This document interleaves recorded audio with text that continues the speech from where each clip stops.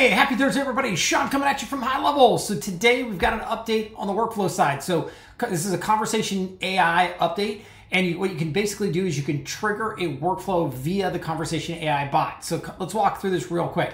So basically the idea is there's a enhancement enables kind of the seamless workflow automation directly from user responses within a conversation AI bot. Excuse me. So what you can do here is you can trigger multiple workflows. Users can activate multiple workflows simultaneously based on specific responses, and obviously efficient conditional matching here. So workflows can be triggered on a specific condition mentioned in the action step. So the idea is, how does this work? So you navigate to the conversation AI bot, you hit edit a bot. So actually, let me go there. So we're inside the setup here, right?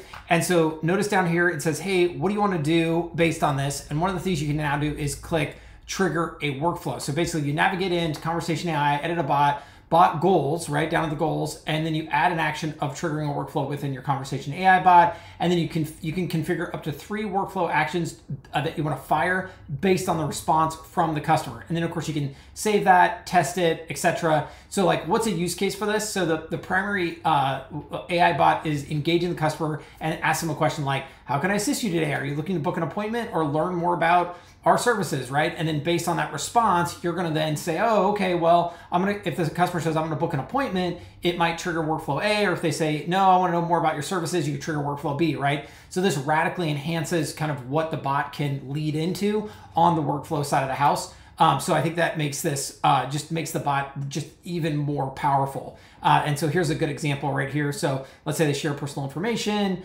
and they say the users have shared when it trigger the workflow is when the user shares their phone number. And so then you can actually choose which workflow then gets fired off. So just so you can go even deeper on this, of course, there's a great help doc called Trigger a Workflow within Conversation AI. Just search for it in the help section and you can't miss it. But this is a really, really, really cool add-on to the Conversation AI bot and tying it together with workflows. So anyhow, on that note, I hope you're having an amazing Thursday, and I'll see you in the next video. Thanks.